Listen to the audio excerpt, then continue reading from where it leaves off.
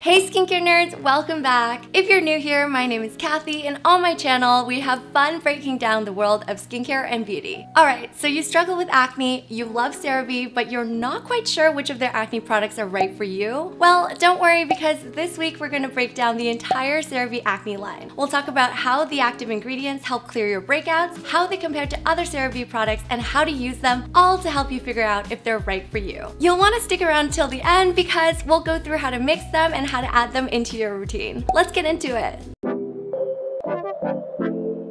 Okay, before we jump into the products, let's back up a little bit and talk about how acne progresses. Acne develops in stages, and figuring out which stage it's at will help you figure out which products are best for you. The first sign of acne is you start to produce excess sebum. So you start to produce more oil, and it actually changes the lipid composition in your sebaceous gland, or your oil gland, making it more likely to get clogged with dead skin cells and debris. If your pore gets blocked, it can form closed comedones or whiteheads. It can also open up, exposing the clogged contents to air and oxidizing, causing it to turn black, hence blackheads, or open comedones. These are non-inflammatory acne types, but if it then becomes colonized by P. acnes bacteria, it can create inflammation and cause papules or pustules to form. These are the zits that can be both red or tender and can fill with pus. That's inflammatory acne. More severe forms are nodules and cysts. Take a look at this so you guys can see the difference. By the way, you can also have a mix of inflammatory and non-inflammatory acne. Some of the best non-prescription acne fighting ingredients are in CeraVe's acne line of 2 cleansers, an exfoliating gel, and a retinol serum. The line is non-comedogenic and oil-free, which is a good thing if you're breakout prone. And like all CeraVe products, they're also fragrance-free. Why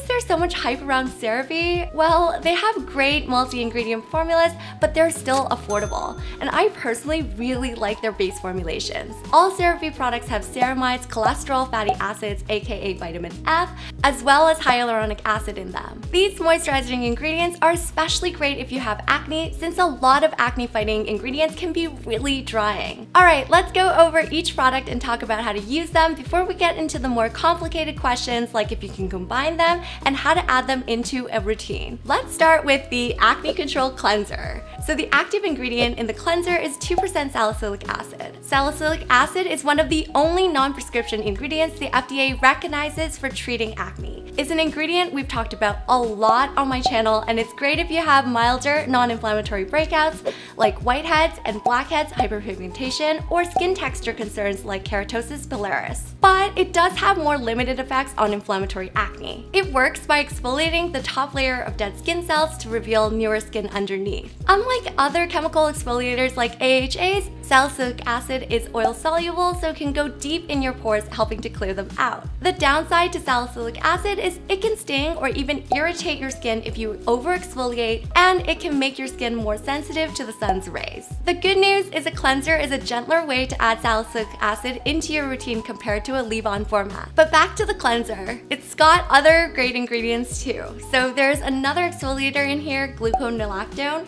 It's a PHA that's very mild, and it's a humectant as well, so it's also a hydrator. It's got other humectants like glycerin and hydrolyzed hyaluronic acid to draw moisture to your skin, and ceramides to strengthen your skin barrier and to keep the moisture from evaporating away. This helps to buffer some of the potentially drying effects of salicylic acid. There's also niacinamide, a great all-around ingredient we've talked about a lot to improve skin texture, reducing discoloration, minimizing the look of pores, and strengthening your skin barrier function, which can help reduce inflammation. I also want to point out that on the bottle, CeraVe highlights hectorite clay because of its oil absorption properties. But it's so low down the ingredient list. It's even past xanthan gum, a binding agent, so I feel like it's kind of gimmicky and they just added that for marketing. The salicylic acid in here is what's actually doing the heavy lifting for breaking up the oil. So this is a gel cleanser that is a bit creamier than the Renewing SA cleanser. It lathers well and it's still pretty gentle, but it isn't drying at all. I'd say it leaves your skin with a velvety matte finish. It comes in a similar bottle as the CeraVe SA cleanser, and they're both foam foaming gel cleansers. The main difference is there's likely a higher amount of salicylic acid in the Acne Control Cleanser at 2%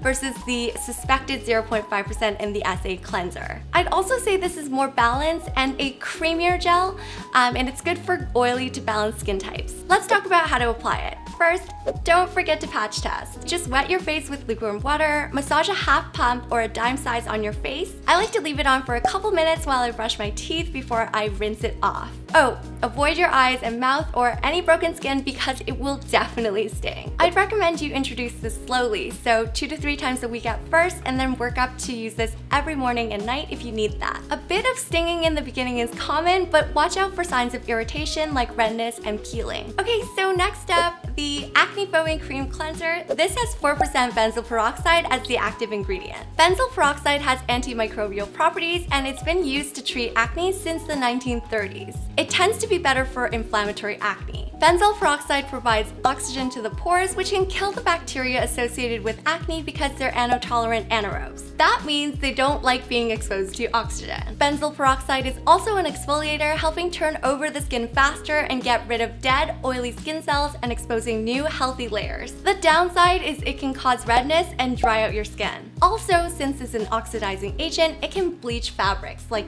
your clothes and your sheets, which is why I recommend using it in a cleanser format. You wash it off so it's less likely to bleach your pillows and your sheets if you rinse well. By the way, about 1 to 2% of people get a contact allergy to benzoyl peroxide, so be sure to patch test first and make sure you're not one of them. You can find non-prescription benzoyl peroxide of up to 10% in the US. While 4% isn't as strong as 10%, there's a lot less risk of experiencing the bad effects like drying and irritation, so it could be better in the long run. You won't get the benefit of it if you stop using it. This comes in a tube package, so it is different to the other CeraVe cleansers. It's also a cream cleanser, which is great, I think, because it can balance out the drying effects of benzoyl peroxide. They've also added humectants like glycerin and sodium hyaluronate, as well as niacinamide and ceramides for skin barrier support and helping to reduce inflammation. There's also glycolic acid in here to help with some gentle exfoliation, but the texture of this isn't as creamy as CeraVe's hydrating cleanser. It's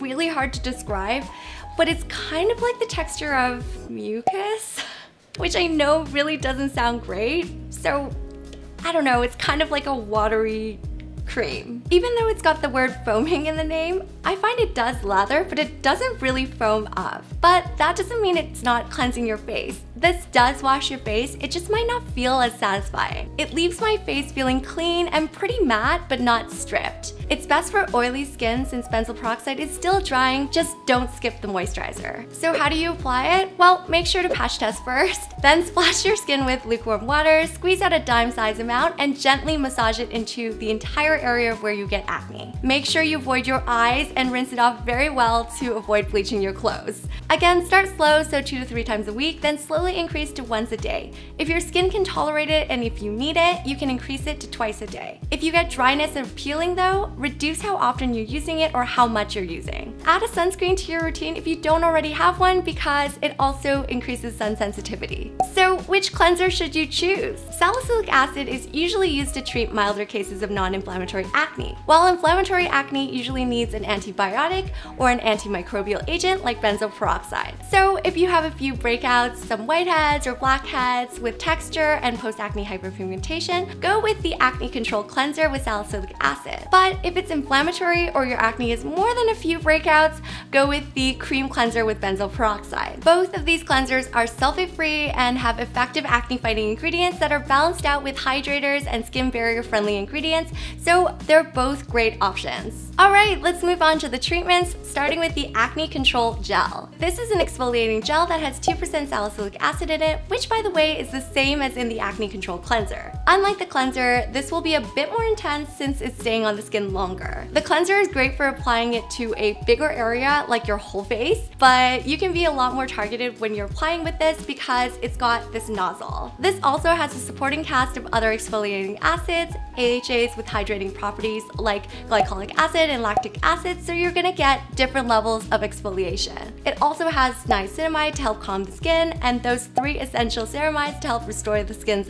natural barrier water, as well as glycerin and sodium hyaluronate for some hydration. So this is a pretty lightweight gel and it spreads really easily. It absorbs pretty quickly, but it does leave a bit of a sticky feeling behind that does eventually dry down. Other than the stickiness, I actually really like this. This can help clear closed comedones as a good spot treatment through gentle exfoliation and can help minimize the look of pores, sebaceous filaments, skin texture, and also post-acne marks. So another product with the same percentage of BHA is the Paula's Choice BHA Liquid Exfoliant, but it's really hard to compare because they're so different. I would say if you didn't like the oily feeling of that one and you don't mind a sticky texture, or you need something that's more targeted, then this could be the way to go. So how do you use this? Well, a little bit goes a long way, so you only need to squeeze out a tiny bit. Apply a thin layer over wherever you're breaking out as your treatment step, so that's after your cleanser and or your toner. Also patch test and start slow and low with 2 to 3 times a week. The label says you can apply up to 3 times daily, but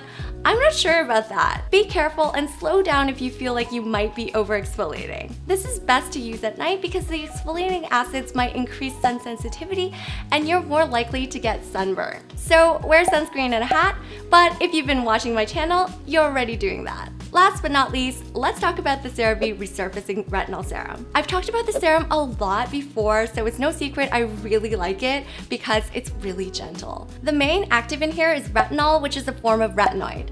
Retinoids are one of the most widely researched ingredients in acne. They're very effective in preventing comedones from forming and can also help reduce post-acne marks as well as reduce the effects of sun damage. They can cause redness and peeling though, which is why it's great to start with a gentler retinol product like this serum. The downside though is it will take longer for the effects to kick in. CeraVe hasn't disclosed what percentage concentration of retinol is in the formula, but I've seen estimates online at 0.01% to 0.3% based on where it shows up in the ingredient list. The retinol in here is also an encapsulated retinol, which evens out the delivery to your skin instead of all at once, so again, this is a very, very gentle serum. There's also licorice root extract and niacinamide in here. We love the niacinamide. We've talked about that a lot already because it's in all of these products. And the licorice root extract will help to brighten any post-breakout pigmentation. There's also CeraVe's signature ceramides and hyaluronic acid, as well as propanediol, a humectant, so it won't be too drying. I like the airless pump packaging on this because that helps keeps the product stabilized. The texture of this is also really nice. It's a lightweight gel cream.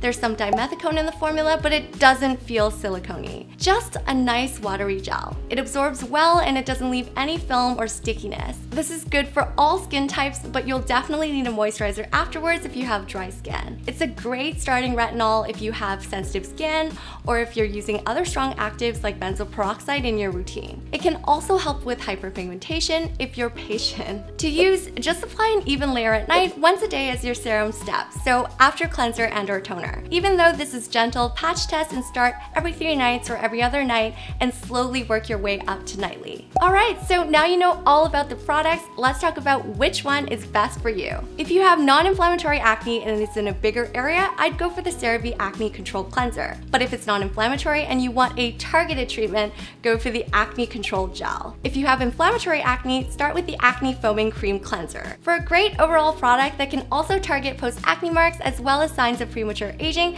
go with the Resurfacing Retinol Serum. It'll be great to help prevent new pimples from forming as well. For a combo approach, try the benzoyl peroxide and a retinoid. Initially, it was thought benzoyl peroxide canceled out the effects of retinoids, but that has since been debunked. I'll link to the studies in the description below. There's also research showing it's more effective than a retinoid on its own. Plus, there's even a product out there combining adapalene, a retinoid with benzoyl peroxide called Epiduo. So that means the cream cleanser and the retinol serum can be used in the same routine.